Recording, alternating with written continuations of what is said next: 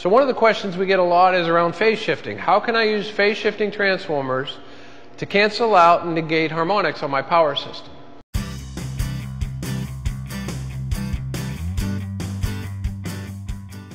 We have a couple different things set up here. We have 6 pulse drives, we have 12 pulse phase shifting, we have 24 pulse phase shifting, we have an 18 pulse drive, so we have a lot of different combinations of things that we can show you to show you how phase shifting works. But let's start with this simple diagram to show you how phase shifting works, taking 2 6 pulse drives and converting it to a 12 pulse system. If you notice, the drives down at the bottom are producing the same exact current.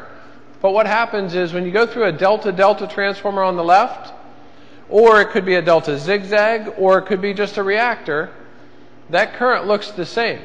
But the drive on the right, the harmonic current looks different, or the actual current looks different. So what's happening is the harmonics are being shifted, and the 5th and 7th from the one on the left are canceling with the 5th and 7th on the right. And we have a much more expanded version of this that we can show you, but for this purpose, let's talk about just simple phase cancellation and harmonic cancellation here. So what we end up with is 2 6 pulse drives, delta delta delta Y transformer. We end up with a 12 pulse system. Now, the next thing we want to show you in the slides is the waveform for going from a 6 pulse where we have 4 drives running together to a 24 pulse. And you can see how much cleaner the current looks. The current is the one a little bit to the right here. And now let's look at an 18 pulse drive. So on an 18 pulse drive, again, the harmonic currents look a lot cleaner than the 6 pulse drives. Now, what if you had a commercial building?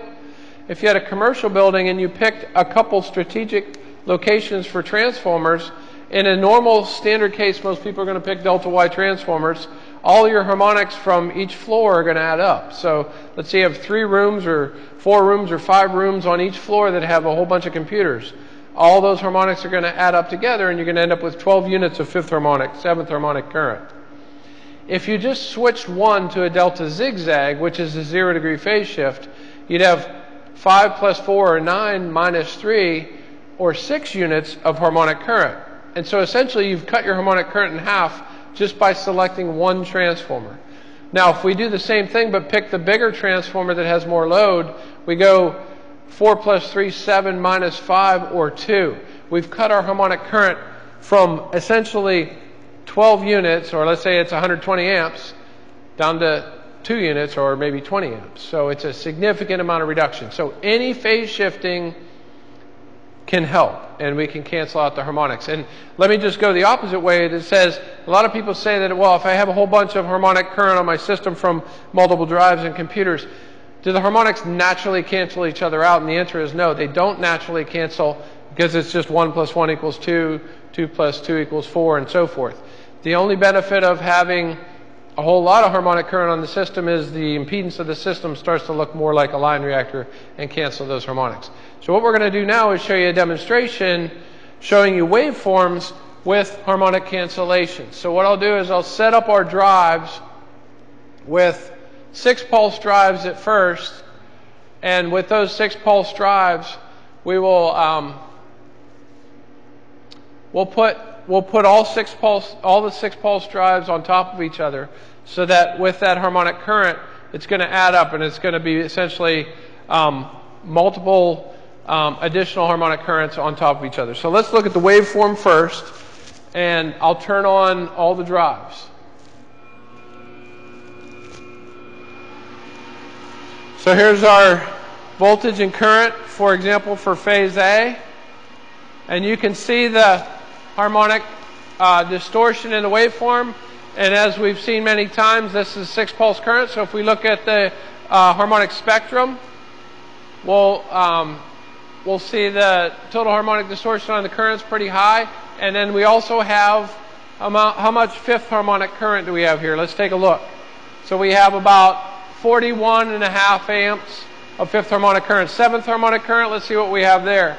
So we have 14.2 amps of 7th harmonic current. So now, let's look back at the waveform once, and I'm going to switch the drives off.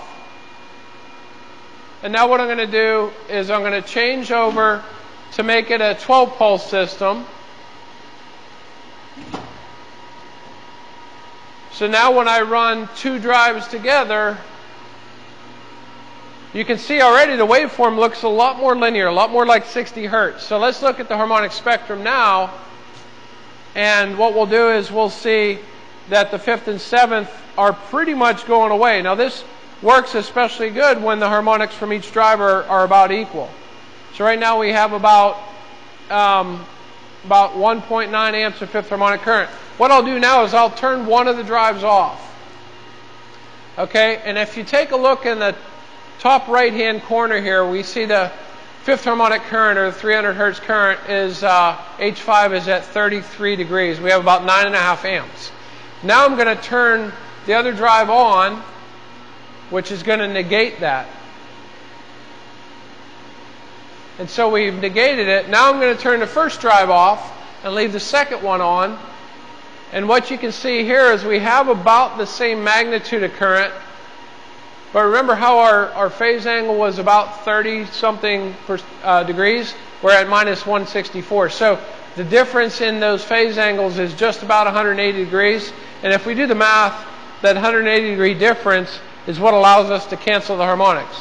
So now what I'm going to do is I'm going to turn on all four drives, and I'm going to do a 0, a 15, a minus 15, and a 30-degree phase shift.